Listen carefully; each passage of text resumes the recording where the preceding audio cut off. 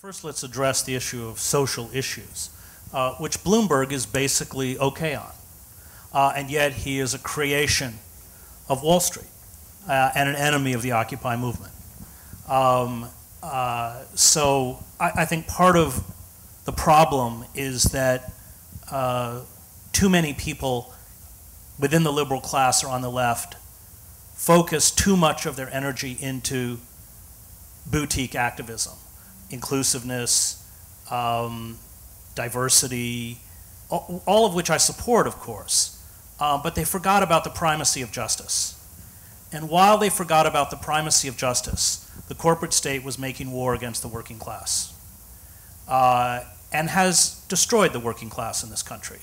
There's been a Weimarization of the American working class, and now we are seeing an assault on the middle class as we reconfigure the country and the global economy into a form of neo-feudalism, a world that replicates the power structure of George Orwell's 1984, where you have an inner party of 3 to 4%, an outer party of about 12 to 14%.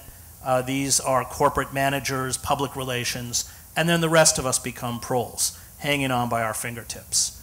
And I think this is, for me, one of the great failures of the liberal class, and I wrote a book called Death of the Liberal Class, which is over 200 pages looking at this, and it coughed up, for me, these extremely repugnant figures like Bill Clinton, who spoke in that traditional feel your pain language of liberalism while assiduously carrying out the dictates of corporate power. It was under the Clinton administration that we saw welfare destroyed. And remember that 70% of the recipients of welfare were children. It was under Clinton that we passed NAFTA, which was the greatest betrayal of the working class in this country since the 1948 Taft-Hartley Act, which makes it extremely difficult to organize. And serious structural analysis of power and how it works is utterly absent from the mainstream. And I feel it every time. I just came back from France. I had a book published in France. And, you know, I get Le Monde, I'm on Radio France, I'm on, you know, Entendu, I go to Canada, it's the CBC. Here, that kind of analysis which Saul makes, and the Canadians are more open to it, of course.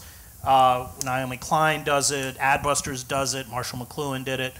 That's just utterly wiped out from within the discussion.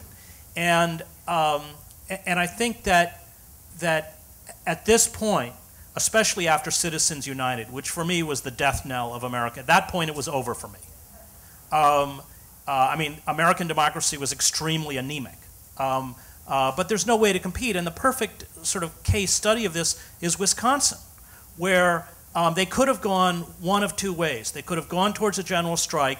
Sadly, they got pushed by the AFL-CIO and the Democratic Party back into a recall. And we can't fight anymore on those grounds. They should have gone for the general strike.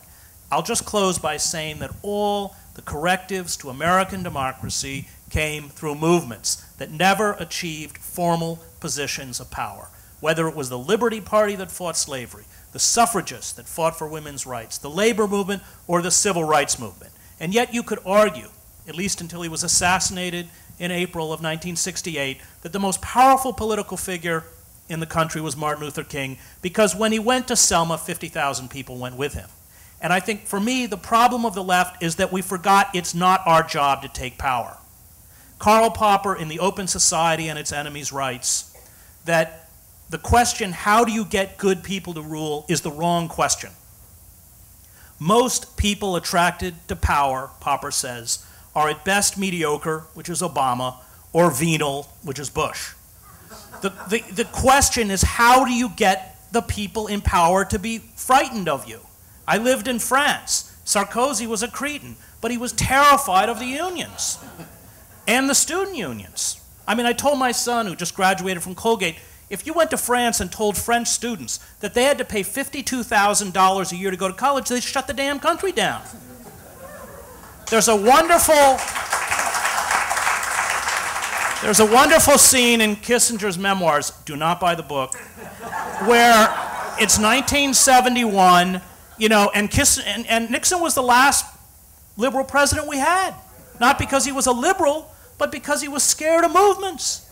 And he and Henry are standing by the window of the White House, and they've got thousands of anti-war demonstrators, and Nixon's terrified, and he's surrounded the entire White House end to end with empty buses, and he looks out the window and he says, Henry, they're going to break through the barricades and get us.